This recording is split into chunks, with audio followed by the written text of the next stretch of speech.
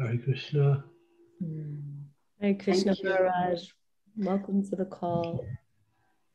Thank you so much. Today we are very fortunate to have His Holiness Candramauli Swami Maharaj with us on early morning Bhakti Sanga Japa conference call. Prabhuji will continue to enlighten us on Srimad-Bhagavatam from Canto 5, Chapter 10, verse number 17. Maharaj, whenever you're ready, you may take the call over. Hare Om Agyantimirandasya Gnanjana Salakaya Chaksu Unmilitam Yena Tasmai Shri Gurave Namaha Shri Chaitanya Manobhistam Staptitam Yena Bhutale Swayam Rupa Kadam Mayam Dadati Swam Padantikam.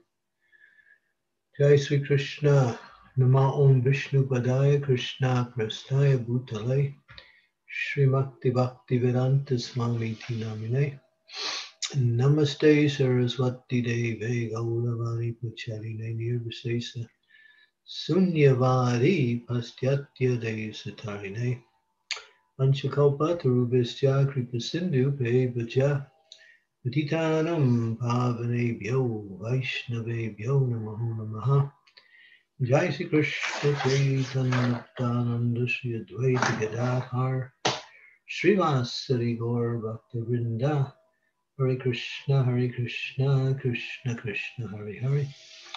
Hare Rama, Rama Rama, Hare Hare.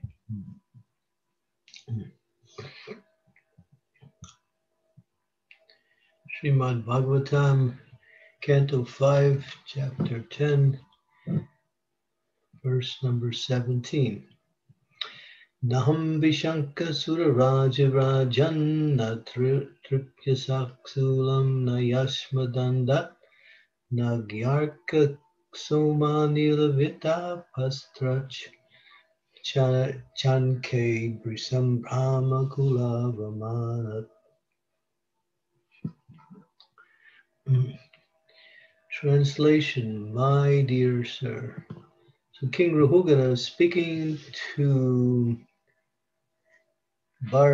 Judd Bart.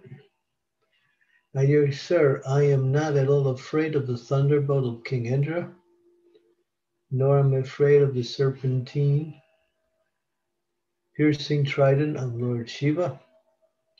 I do not care about the punishment of Yamaraj, the superintendent of death, nor am I afraid of fire, scorching sun, moon, wind, nor the weapons of Kuvera. Yet I'm afraid of offending a Brahmana. I'm very much afraid of this. Srila Prabhupada's purport. When Sri Chaitanya Mahaprabhu was instructing Rupa Goswami Dasvameda Ghat in Prayag, he pointed out very clearly the seriousness of offending a Vaishnava. He compared the Vaisnava Aparadha to Hati Mata, or mad elephant.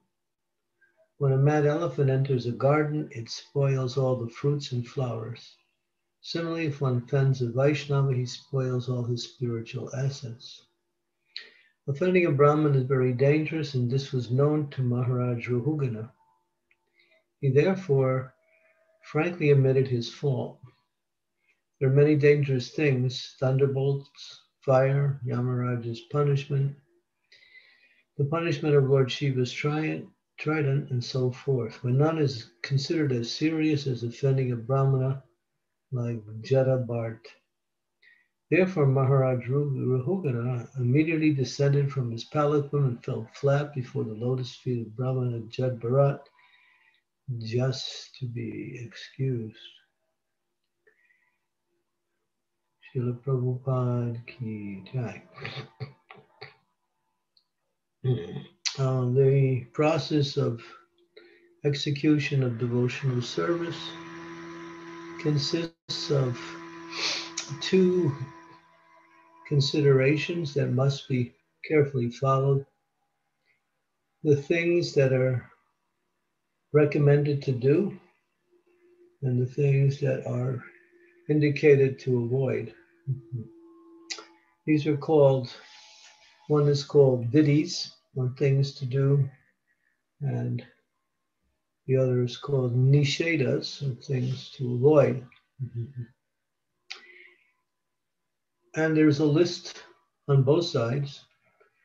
Nectar of Devotion gives us a very clear, detailed listing with explanations of the things that are favorable for a devotional service and things that are unfavorable for devotional service.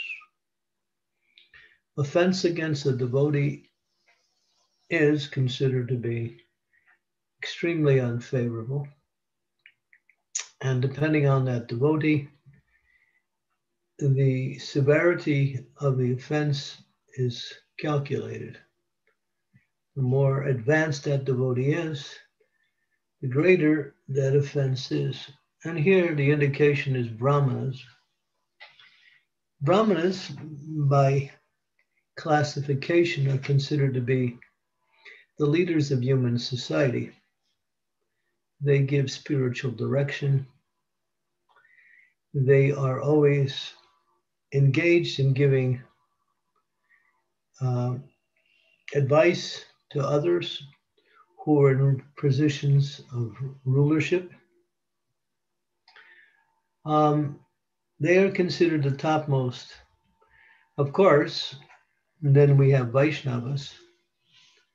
A Vaishnava is superior to a Brahmana, but if a Vaishnava is also a Brahmana, then that is considered to be topmost in the sense that one is serving the Lord in the best possible. In other words, one is performing that activity that is beneficial for human society. Therefore, in the listings of the 10 offenses, which we diligently make sure we recite on initiation days, and also in practically all of our temples around the world, the 10 offenses to the holy name are every day recited as part of the morning program. And the first is called Hati Mata, or mad elephant offense.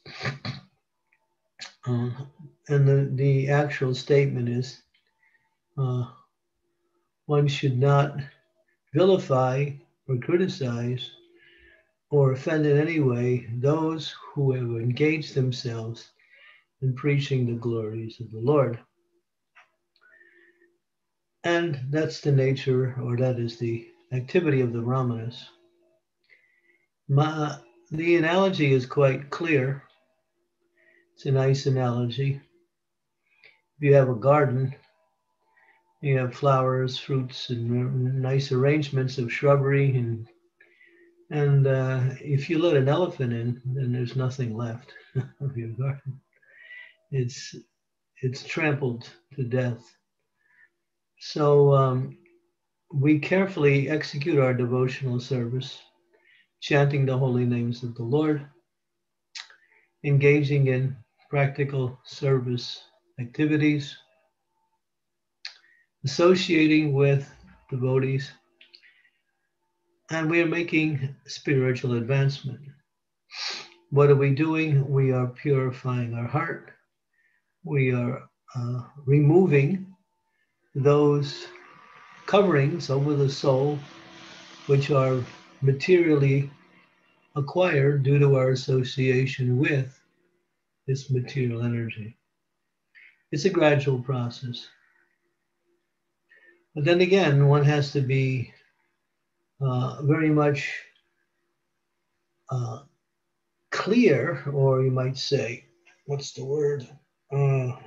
Conscious of not committing offenses. So in the process of bhakti, these things are called anarthas. There are 16 anarthas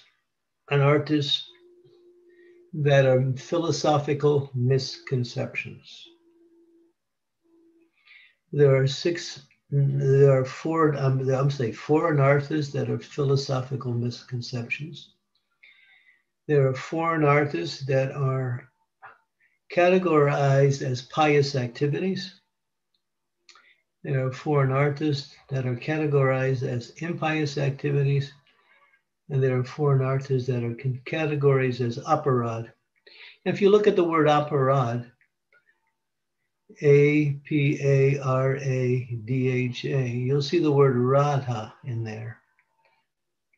Radha stands for the topmost personality in devotional practice, Srimati Radharani. And so the word aparad is interesting. That means against Radha or against pure devotional service.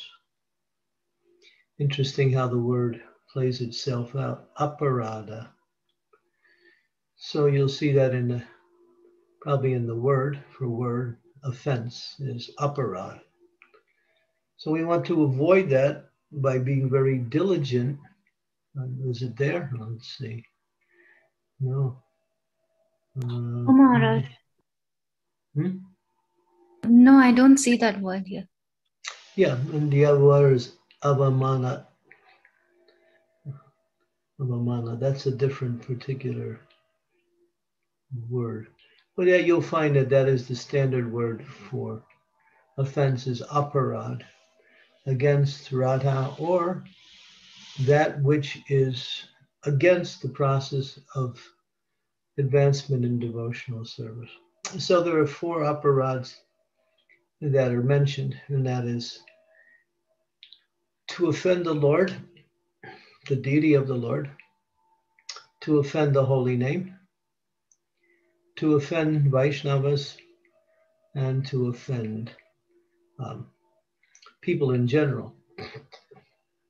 Now, the 3 of them, to offend the holy name, to offend the Lord in the form of his deity, and to offend people in general, one can reduce the reactions of that offense simply by continuous, I use that word as an emphasis, continuous chanting of the Hare Krishna Mahamantra. So if one commits offenses there, one makes it a point to avoid doing that again and chants the holy name continuously for an extended period of time. Gradually, that offense will be neutralized. But offenses against the Vaishnavas cannot be neutralized or removed simply by chanting the holy name. Not possible. It's the most severe of all offenses, as is being pointed out here. So what one has to do, and we see that in the actions of Maharaja Ruhuganan, he jumped down off his palanquin and he immediately he fell flat on the ground like that. And that's, that was mentioned in the purport, but that's also mentioned in the I think in one of the verses, that he was aware of what he had done. And after hearing Jada Bharat speak, he understood that this person was not an ordinary person. He's a great soul. And he's wearing a Brahmin thread. So he was clear that this person is a Brahmana. And so he came to his senses. And this is what one does when one offends a devotee.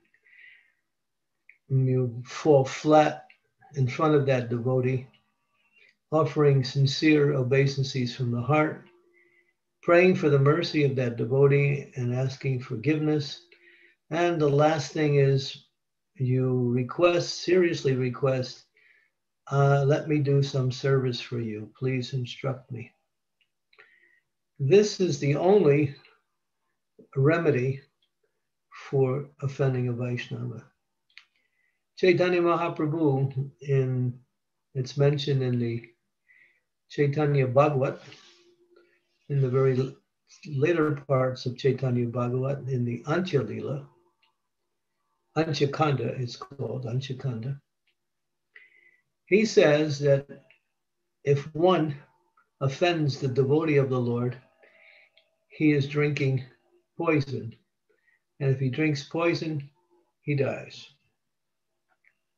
And if one praises, glorifies the devotee of the Lord, he is drinking nectar, he lives forever. Immortality. And so there are 6 ways one can offend a Vaishnava. And I'll mention these 6, and this is given by Srila Bhaktivinoda Thakur. In one of his writings, I'm not exactly able to recall which particular writing, but it's there where he says there are 6 ways, and they are listed in order of severity. The first one, and the most severe, is to kill a Vaishnava. The second one, down the line, is to blaspheme a Vaishnava. The third is to become envious of a Vaishnava. The fourth is to become angry at a Vaishnava.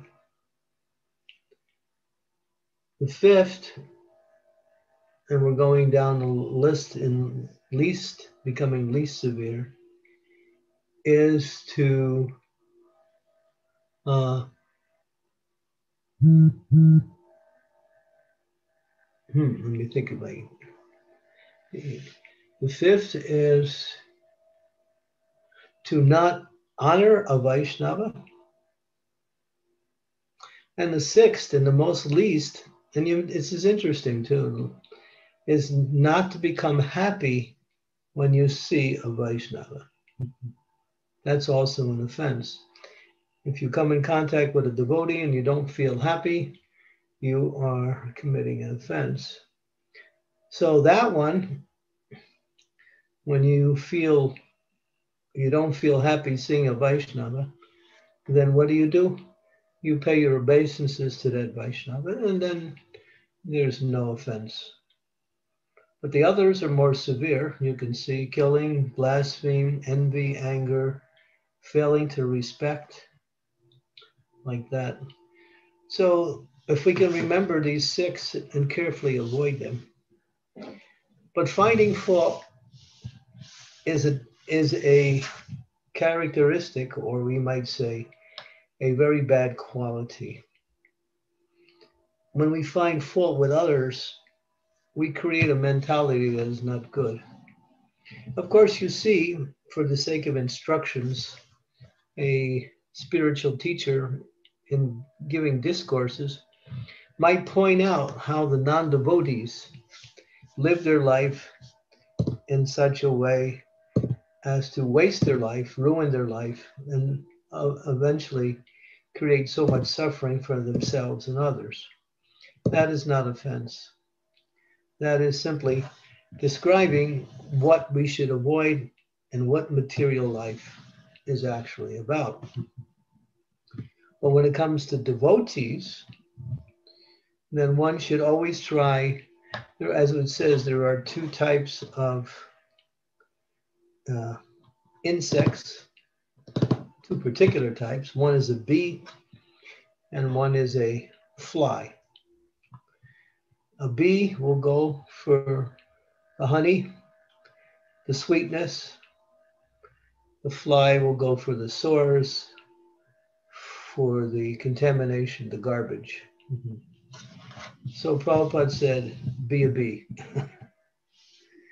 In other words, if you come in contact with a devotee, there's 4 things you may experience.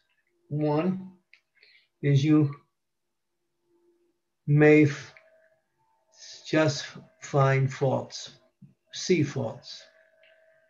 That's the worst. Lower than that is to see good qualities and faults side by side. A person has faults, but they also have good qualities. Higher than that is to see a person's apparent faults as potential good qualities.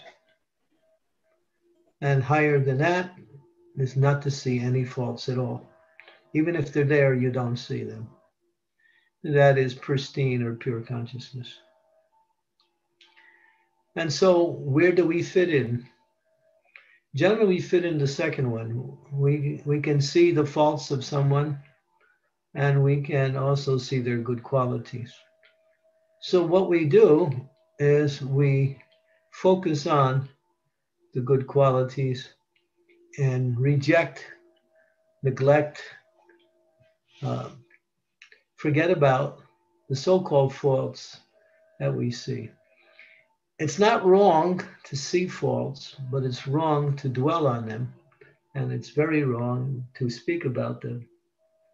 There's 3 levels of offenses. We have that in the story with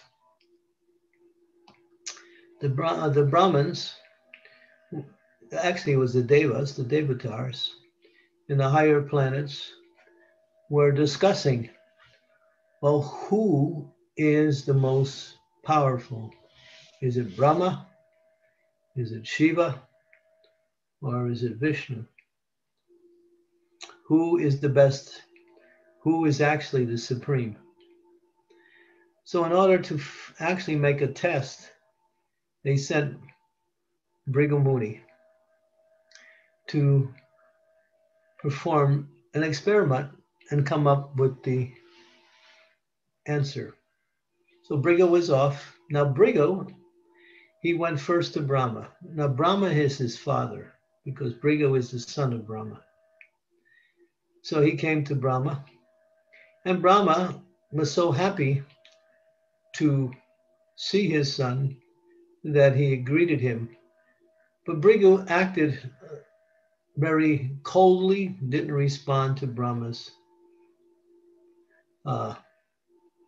friendliness or his welcome.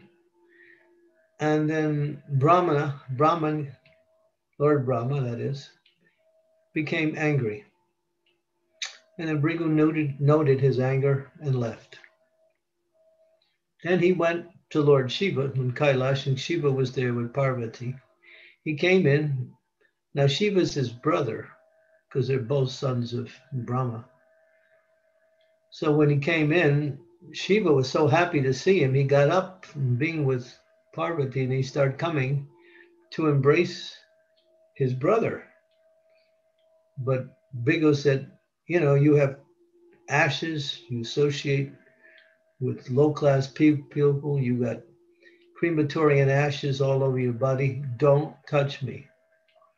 Wow. Brahma is called, Shiva is called Asutos. Asutos means one who is easily pleased and easily angered. So Shiva became very angry, took out his trident, and he was about to punish Bhrigu. But Parvati was there and she stopped him. He said, no, it's your brother. Excuse him. But Bhrigu noted, Shiva became angry. And then he left, and somehow he was able to go to Svetadweep, the island where Lord Vishnu resides in the material world with his consort Lakshmi. He came in, and he immediately, when the Lord saw him, he said, oh, Bhrigu, you've come. I'm so happy to see you. Bhrigu didn't say anything. He went right up to Lord Vishnu and kicked him in the chest.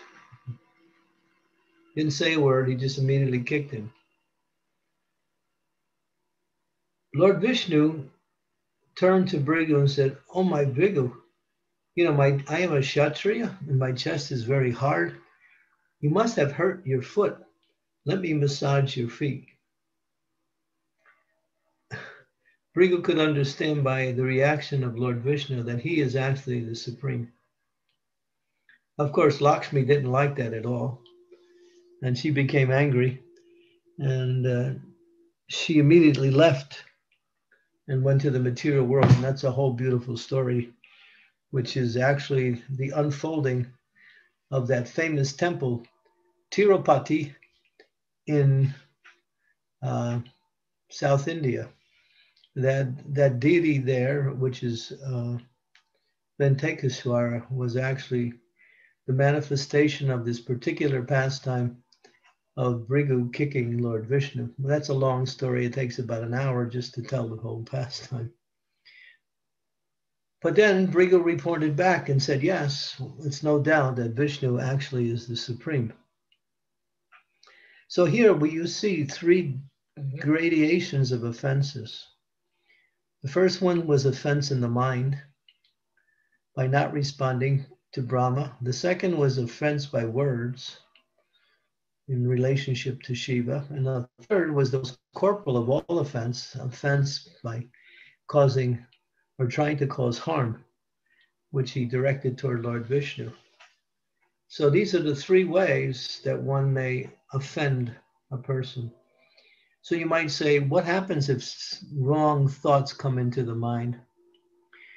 The problem is that they are not the good thing is they're not offense until you actually act on them. But the problem is if you leave them in the mind, they grow. Anything you think about will gain strength through the process of thinking on it. And that's why you see people who are so-called good doers in the world, they try to rid the world of evil. And they're always thinking about people and activities which are evil. They also pick up that energy and also they develop some bad qualities because of that. So even if you think of something evil or wrong in the right way, you also increase the quality of that thought or the effect of that thought. But therefore, even if you start thinking bad about a person or finding yourself criticizing, stop it immediately and look for something to replace that is positive, that is devotional, like that. That was one of the first trainings that we give devotees who come to Krishna consciousness, not to carry with you in your mind wrong thoughts or offensive thoughts, materialistic desires in the mind. These things take away from the enthusiasm that is required in order to execute devotional service successfully. So one has to be diligent to keep the mind always in a favorable situation. And that is Krishna consciousness. Therefore, we say always think of Krishna, always think of ways to serve Krishna, and especially always think of ways to serve the devotees. If we have a desire to serve the devotees, rather than finding fault with the devotees or neglecting devotees, then we will make nice progress in Krishna consciousness. This will please Krishna, like that. So they say to find fault with another means to grab onto their shadow. The shadow of the person is his faults or her faults. The shadow is not really the real person. It's simply a reflection of the form of the person. So in the same way, offenses really have no meaning, negative things, because it's about the body. And that person is not the body, it's the soul. Now, there's another aspect to this. If someone is acting in the wrong way and is causing offense to others, or is just offensive by nature, how do you react? How do you respond? Do you feel offended yourself? Do you feel defensive yourself? What do you do? Or what don't you do? And that is a long discussion, which opens up the door to many possibilities according to time, place, and personality. But the essential principle that we're dealing here was to show, and King Rahugana is very clear that he's not afraid of things that are actually everyone's afraid of. I mean, the thunderbolt of Indra is so powerful it can destroy a mountain. The trident of Lord Shiva is, very, very powerful weapon. The punishment of Yamaraj is quite thorough. One can suffer from fire, scorching sun. The moon can also cause difficulties. Wind. Kuvera has many weapons. He's the head of the Yakshas, who are a very strong race of lower class people. Although he's the treasurer of the demigods, he is also the head of the Yakshas. They are his offspring. So he says, I am a friend. So this is something that is very important to understand. One should be very aware that it's easy to commit offenses, and one should be always in the right consciousness. And if you're in the consciousness of trying to serve, or if you're in the consciousness of feeling happy in the association of devotees, you will not commit offenses like that. So sometimes, and we see there are devotees who cannot associate with other devotees because of offenses. If one continually makes offenses to devotees, Krishna will drive that person out of the association of devotees.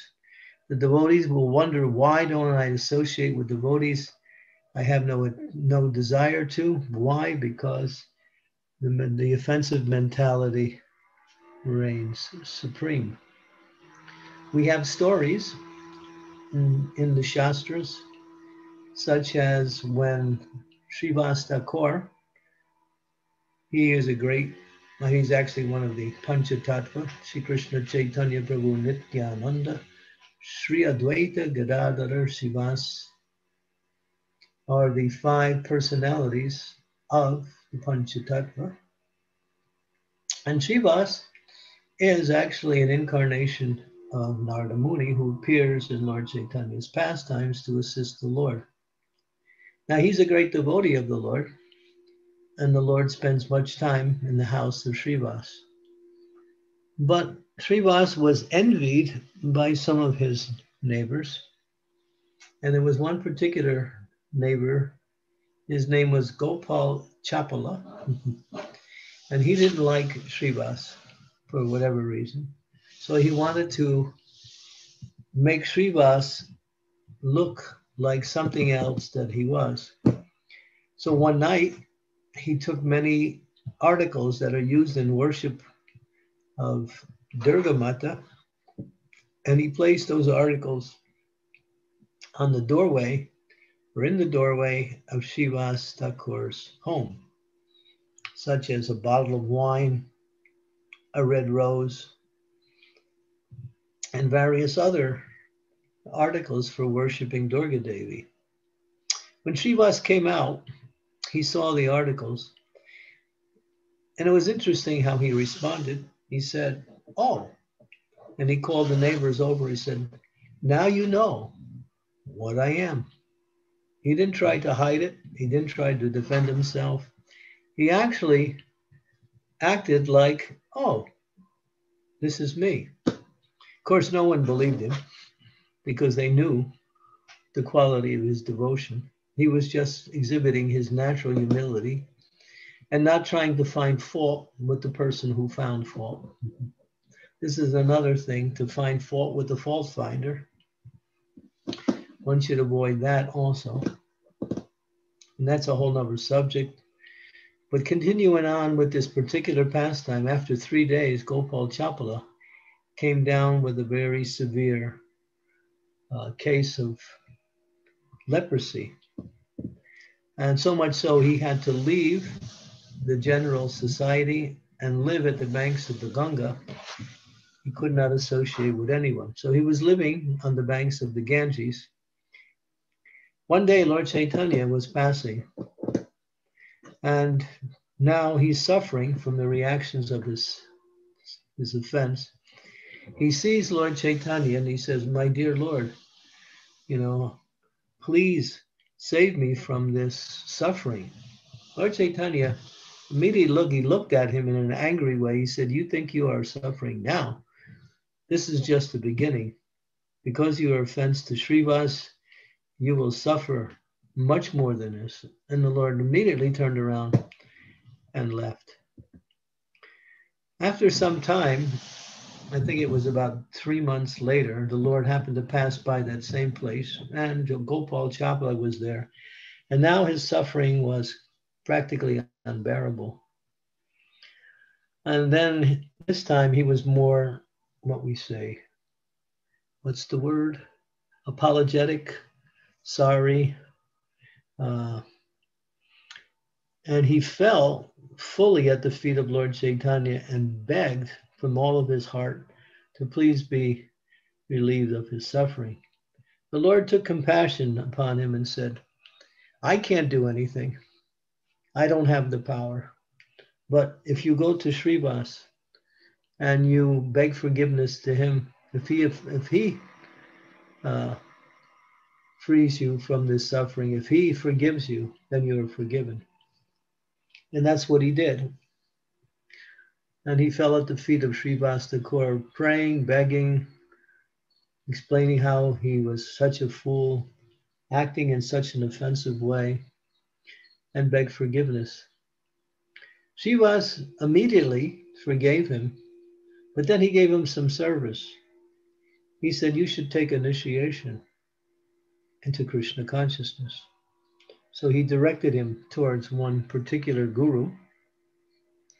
And then this person went to that guru, took shelter there, and became trained as a devotee under the care of that guru and became a great Vaishnava. His name became Devananda.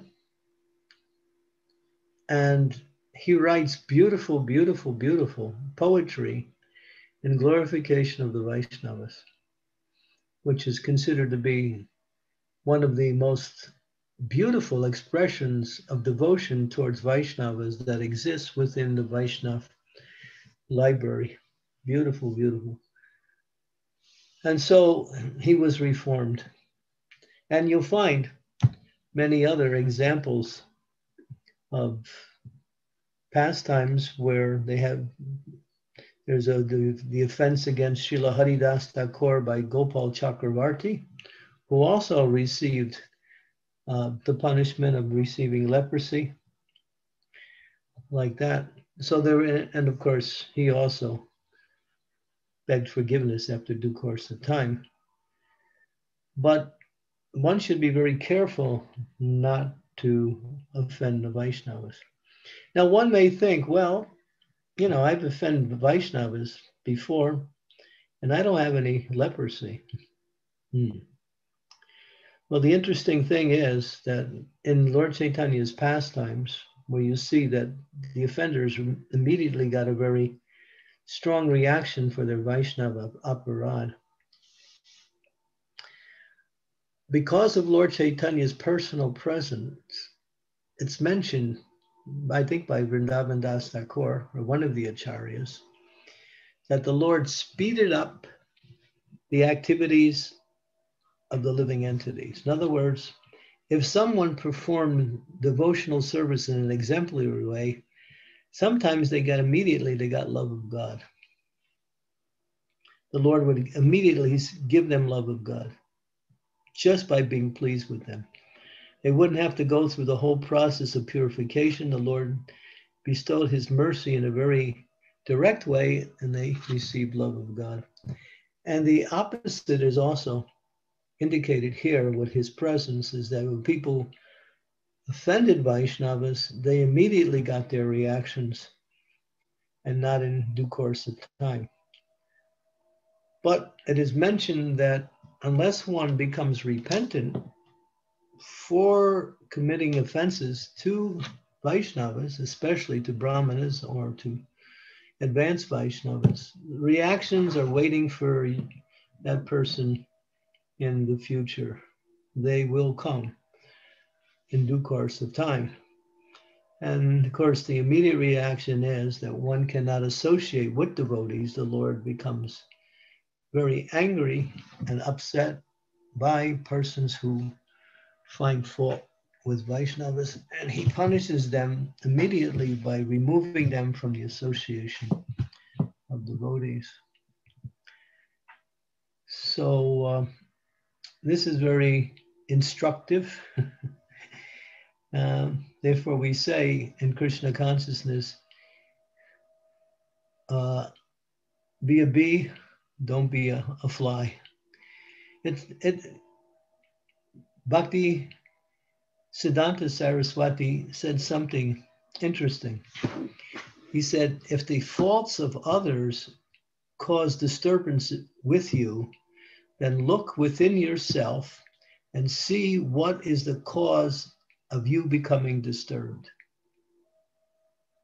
If the faults of others cause you disturbance, look within yourself and see what is it about you that is causing you to become disturbed. Now that's very powerful. So there is something about us that causes us to become disturbed by others' faults, and sometimes we react.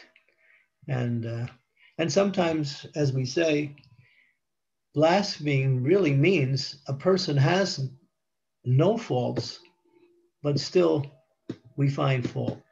The example was when Daksha came into the assembly of many saints and sages and demigods to perform a yajna, Lord Shiva was also there.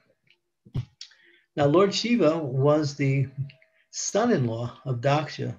He had married Sati, which was one of Daksha's daughters. But Daksha wasn't so happy about that marriage because he didn't arrange it. It was actually Lord Brahma who recommended to Daksha, you marry your daughter Sati to Lord Shiva. And Lord Brahma is the father of Daksha, so Daksha obeyed his father and gave his daughter to Lord Shiva. But he always had this negative feeling towards Lord Shiva. So when he came into the assembly, everyone rose. Daksha was such a powerful person. He had such charisma. He was very beautiful. He was very, very attractive looking in all good qualities.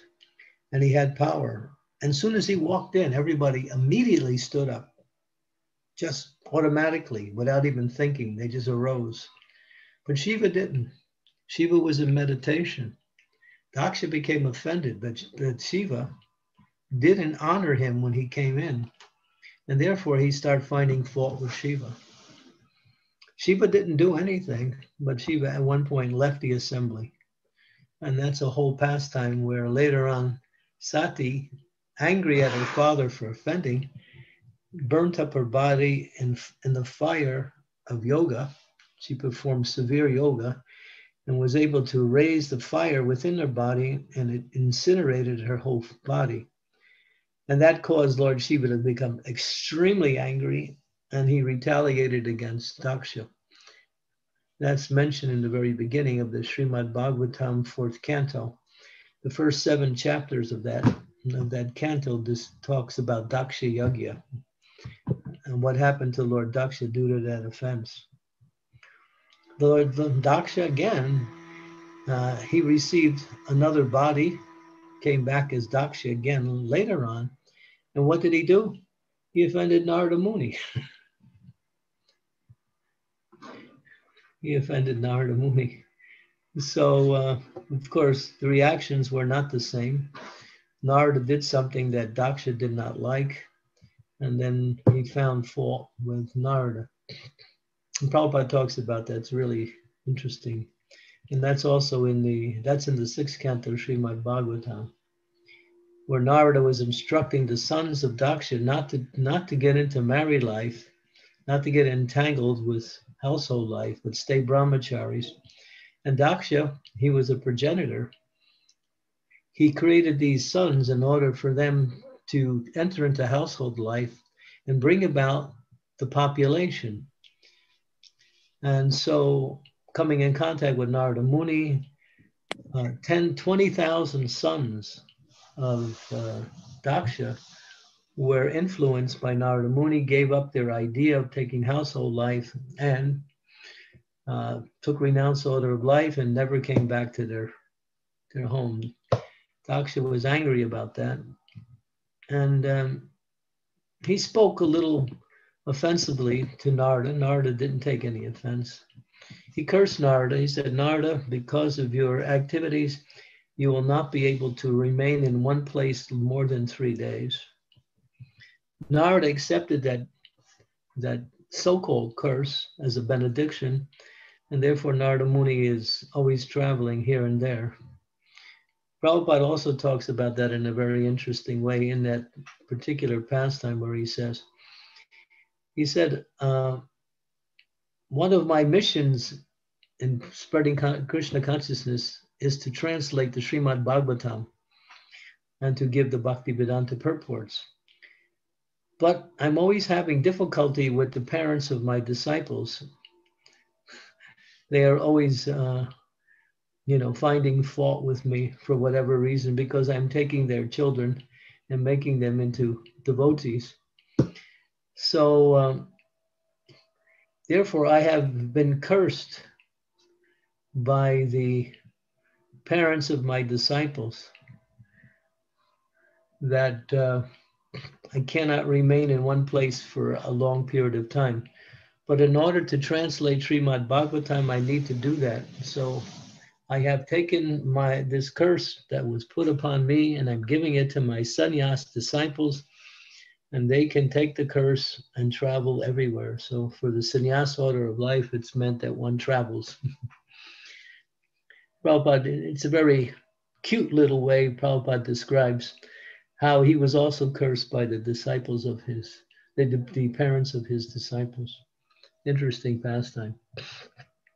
But anyway, you'll find throughout the Srimad-Bhagavatam and also Chaitanya Charitamrita and in many of the Puranas, a lot of activities where offenses go on and the reactions are quite serious.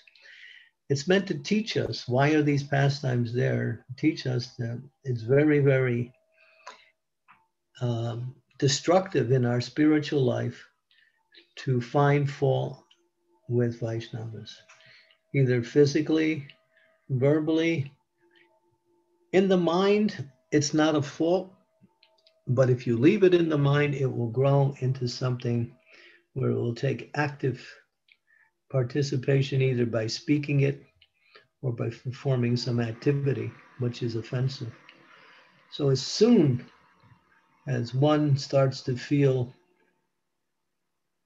critical of others, drop it and think about Krishna, think about the good qualities of others. It's not important. We might think it's so important, but it's not important. Just like we have the example of Gopal Bhatta Goswami.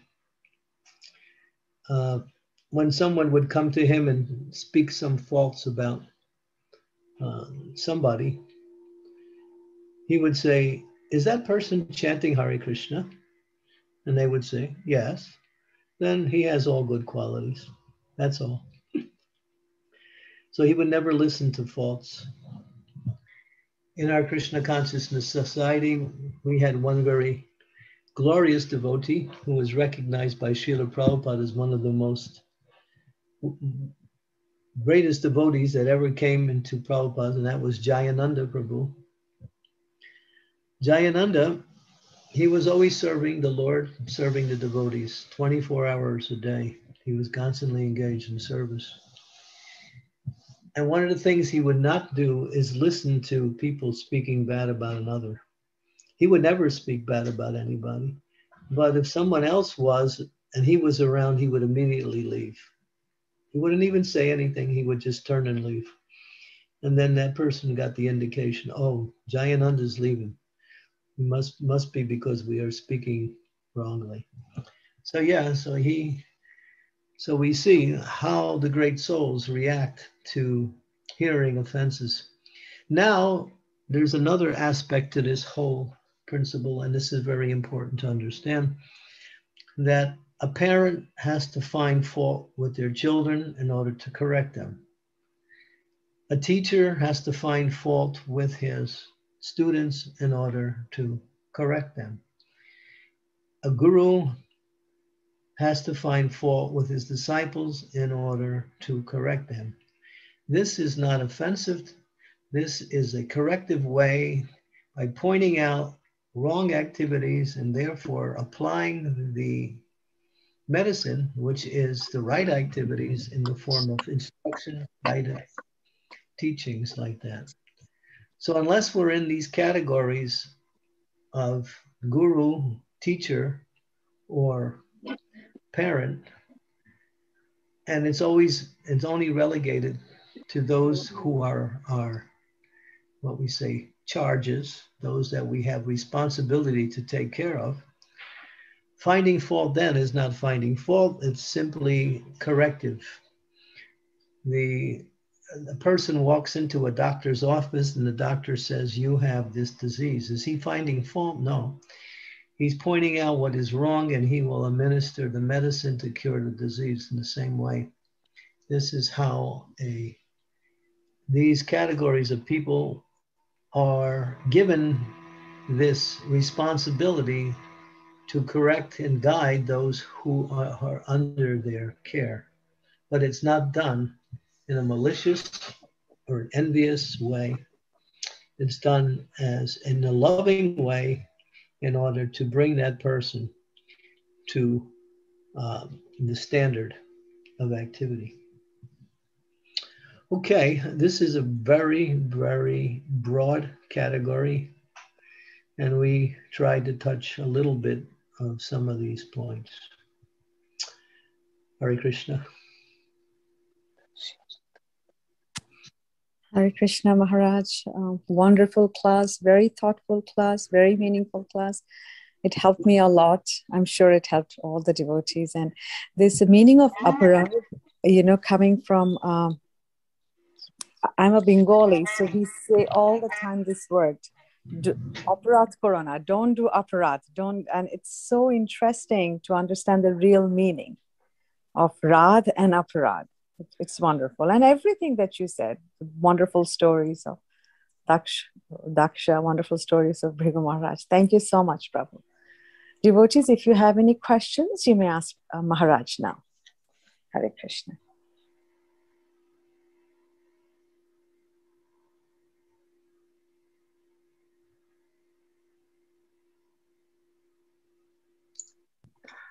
Hare Krishna, Maharaj. My obeisances to you. Thank you for the class. It's a lot to think about. It's interesting. I have a situation that is related that just came up. I've been practicing massage for 35 years. That's I don't really need to do massage anymore. I'm in a nice Vaisnava community, and if there's any devotees who want massage, I'll massage them. And based on what I think they can afford, they give me remunerations. So I had a request for a massage and was massaging this god brother of yours, God, disciple of Prabhupada. And, you don't have to have conversation during a massage, but conversation came up if the client starts talking. Anyway, it was slightly uncomfortable, the conversation. And there at the end of the massage, the person maybe was trying to clarify himself a little bit, possibly. And he said to me, I'm not against ISKCON, but I'm just against the GBC. And, my Guru Maharaj is on the GBC, as well as many other exalted Maharajas who I, respect so much. So then the person certainly wants to get more massages. And I don't want to offend the devotee by saying, I'm uncomfortable doing this massage. Maybe I shouldn't give you massages. If there's no conversation, that's fine. I think I can do my service. But there might be conversation brought up. I'm just not sure how to approach it so I don't offend this devotee. And yet, so I'm honoring my Guru Maharaj also.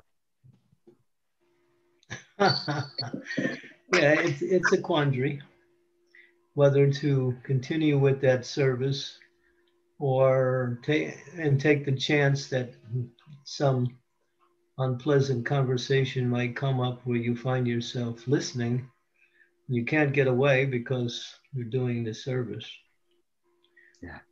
If you weren't doing that service, it would be easy to excuse yourself.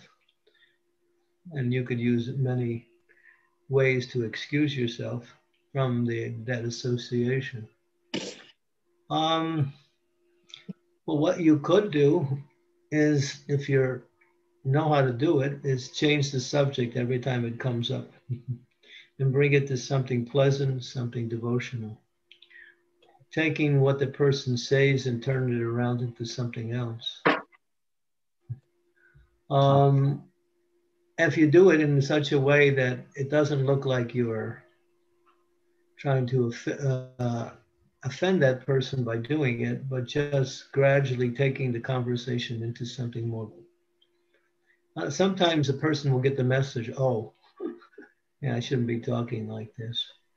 Or they might also just stop talking, or they may maybe even become a little upset that you're not staying on the page they're on. So it's a risk, and you have to kind of judge that. I'm thinking. I guess the easiest thing is to avoid that particular association by finding ways not to do that service. Okay. And then you're not gonna, because if you listen to it, it's not good. Because even if we listen to something we know is not true, there's an element of poison that comes from that can also cause us to have some doubts or feel the same way in some ways. That can also happen. That's why it's not good to listen to that. But if you want to go back into that service, then I would suggest you change the subject if it comes up, or to be on the offensive, to broach a subject yourself and make that the conversation. Okay. But I think the easiest way is to avoid that service. Thank you, Maharaj. Thank you very much.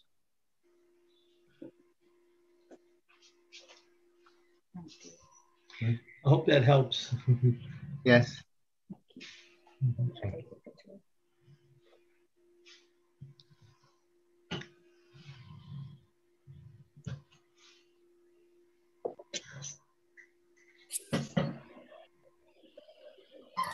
Please, Maharaj, accept my humble obeisances. Thank you for a very interesting and enlightening class. Hare Krishna. Please, Maharaj, bless me so that I may never commit Vaishnava offense and I may rapidly advance in Krishna consciousness. You want to hear a formula? Yes. Yeah, Lord Chaitanya gave the formula. Just continuously chant Hare Krishna. That's all. Thank you very much. And you will never. I was having a question. You will never commit offenses. Yes. I'm sorry. I was having a question related to the class. Okay. Yes, when we commit offenses against a Vaishnava, the Lord gets dissatisfied and very much angry against us. So then Lord Vishnu is none other than Lord Shri Krishna, and the Lord Shiva is also a pure devotee of the Lord. So why did Lord Vishnu did not get and got angry or dissatisfied with Bhrigu Muni when Bhrigu Muni gone to Garbhodaksha Vishnu? Well, the Lord understood that the Brahmins were considered to be saintly, and therefore he didn't want to, because Bhrigu was a Brahmin. So the Lord, immediately accepted what Bhrigu did as the activity of a Brahmana. Others might say that the Lord understood what was going on, and he wanted to show that he is the Supreme Personality of Godhead. But if you see the deity of Lord Jagannath, you'll see in one section of Jagannath's body on his chest, there's a footprint. And so he wears the footprint of Brigu on his chest as his ornament. Okay. So that's the Lord. Yes, it's very merciful. Thank you very much. Dandavat Pranam.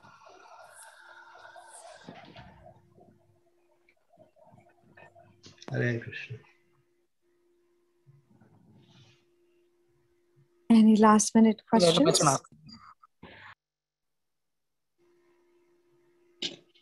Hare Krishna Maharaj. Please accept my humble obeisances. All glories to Srila Prabhupada. Hare Krishna. Thank you so much for another wonderful class. I just had a small question, or maybe a small question, I don't know. When you were speaking about Lord Chaitanya, when Lord Chaitanya was on the planet, that devotees experienced, reactions very quickly, or, the results of their actions very quickly. And I've always wondered if that was the case when Srila Prabhupada was here as well. To me, to answer that would be speculation. But the presence of a very powerful acharya does speed up the reactions of people's activities. That's true with Lord Chaitanya. He's the Supreme Personality of Godhead. And that's mentioned. But using philosophical speculation, one could say that, the benefits one receives from devotional service in the presence of a great soul are greater, and the reactions one gets from wrong activities in the presence of a great soul is also greater. It appears to apply in that case. Thank you, Maharaj. Thank you. Thank you. Hare Krishna.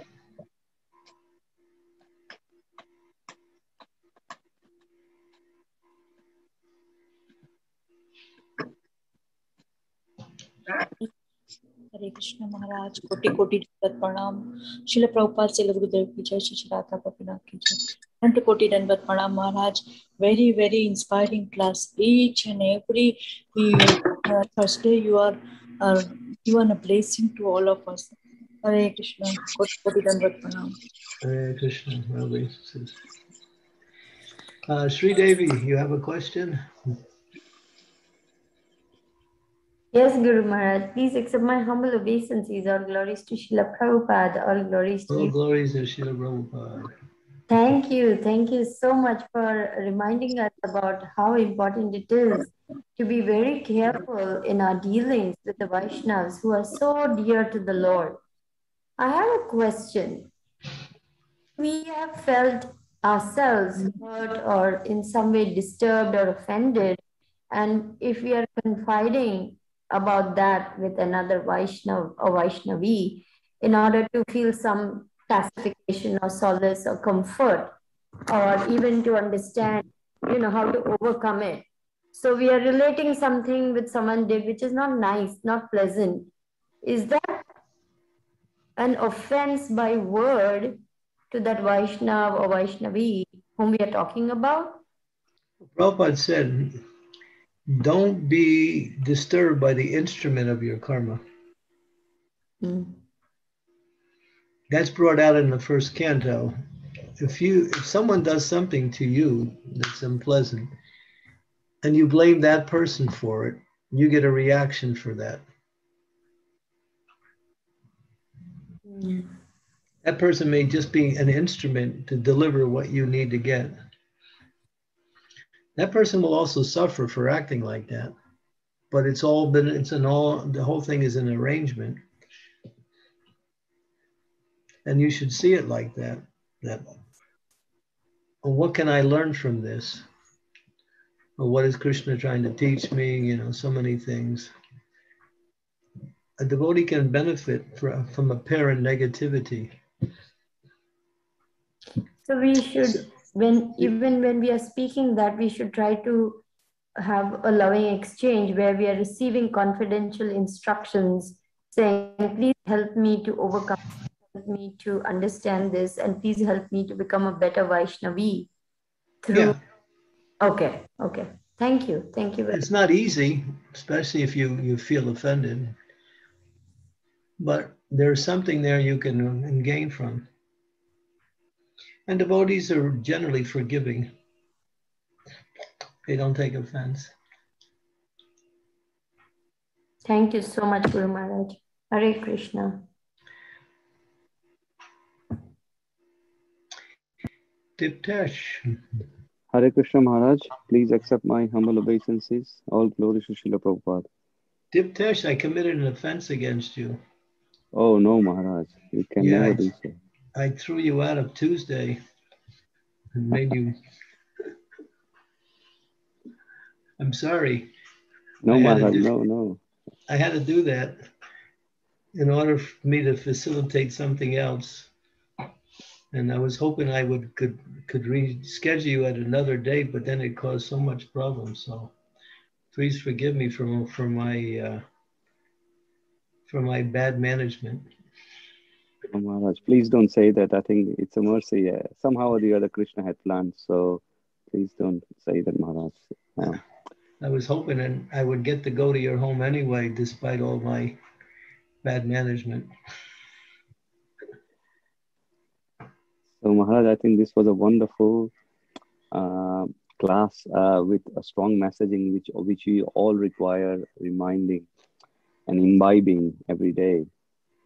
Maharaj, following on Sri Devi Mataji's question, sometimes when we are dealing with devotees who are on our same level, as friends, if we see them doing something not right, or if we see something that we need to tell them for the proper behavior, or even to neophytes, for example, should we think that that by telling them that, we should, they might feel offensive, we shouldn't be doing this, it's better not to say things rather than coming across to them as offensive. But on the other hand, you think that, they are doing something wrong or something not in the right way that could be improved. How do we approach this? Because I've seen many devotees who would not, I've seen many devotees who would say that it's best not to say to them and cause an offense. But then at the same time, something is wrong, but you don't want to say this because you think that somebody might feel offensive about it. If it benefits other people, then you might find some way to speak it.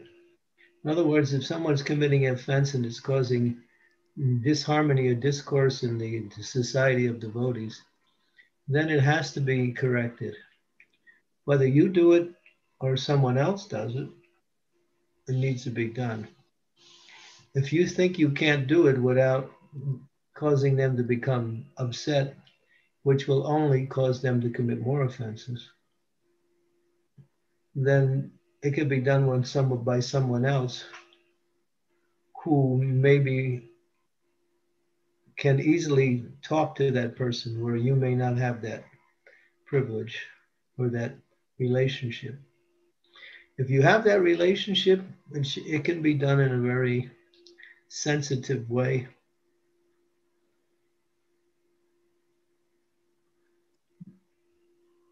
But a lot of times it's not necessary. Just let it go. You have to see whether it's causing harm to others or not. Okay, Maharaj, thank you. It's not an easy answer. There's no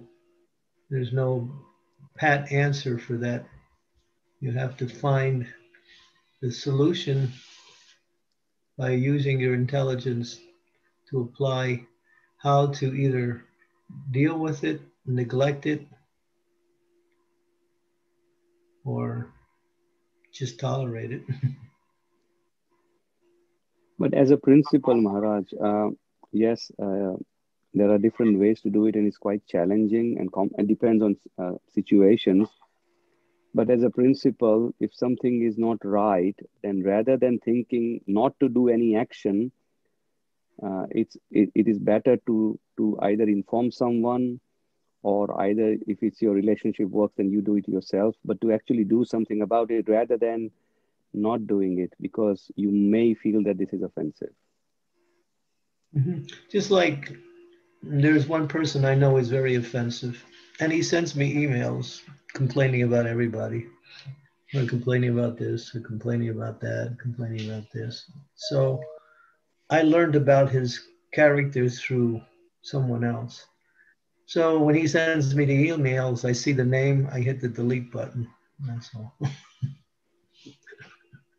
I don't even, but other people know he's like that. And he carries on for some reason. He keeps going with his ways of, but other people ignore him. Some like what he says because for whatever reason. But it's been understood that he's very critical. So I just hit the delete button. So we can also delete ourselves out of that association. If there's nobody to complain to, then then they can't continue. I get these emails regularly because he knows me just by knowing me. So he's enthusiastic to speak to all the devotees who are leaders, sannyasis, about his ways of understanding situations and other devotees. And he wants an audience, but if you don't give him an audience, I never respond to any of his emails. In fact, after learning about him, it's just the delete button is my only button when I get the email. So,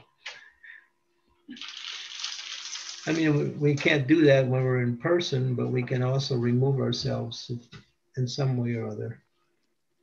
Like I mentioned, Jayananda, he would just leave when somebody was criticizing others.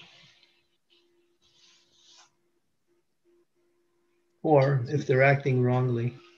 Well, if it's a family member, then you maybe have some responsibility to help the situation.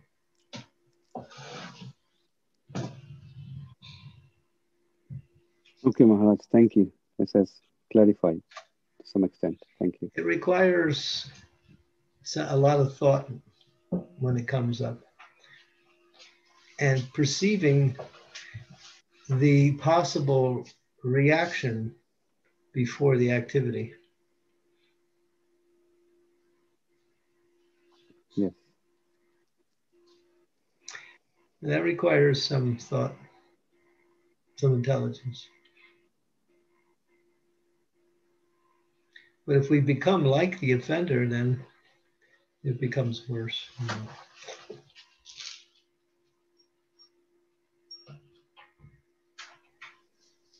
Thank you, Maharaj. Hare Krishna.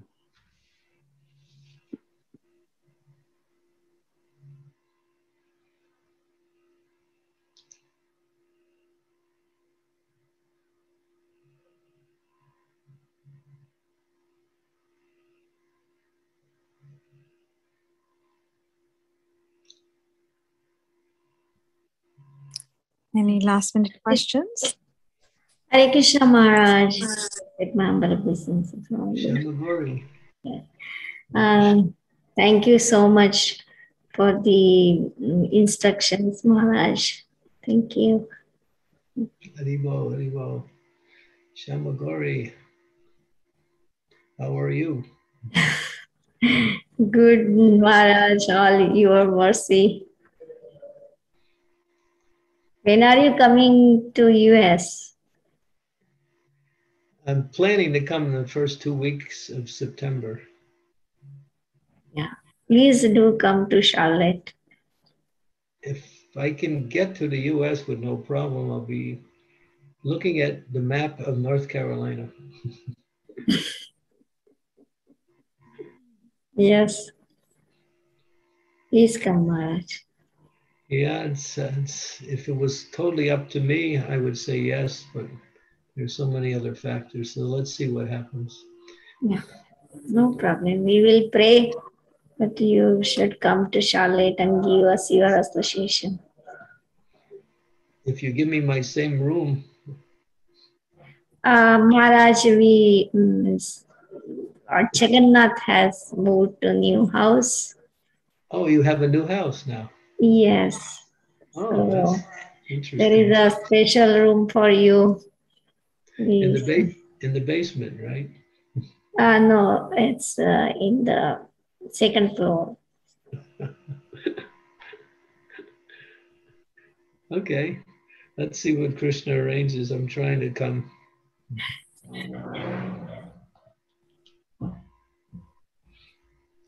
Thank you. Thank you, Maharaj.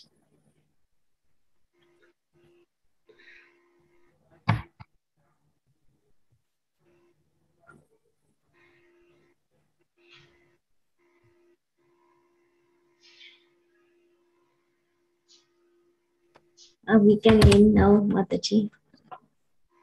Yes, Mataji. I don't see Nina Mataji on the call. Okay. Thank you so much, Maharaj, for such a wonderful session and very relevant topic, very important for all of us to understand Vaisnava Aparadha and be careful about it and avoid it.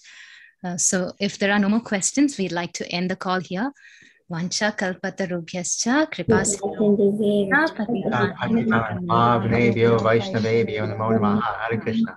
Koti Vaishnavebhyo. Granth Srimad-Bhagavatam.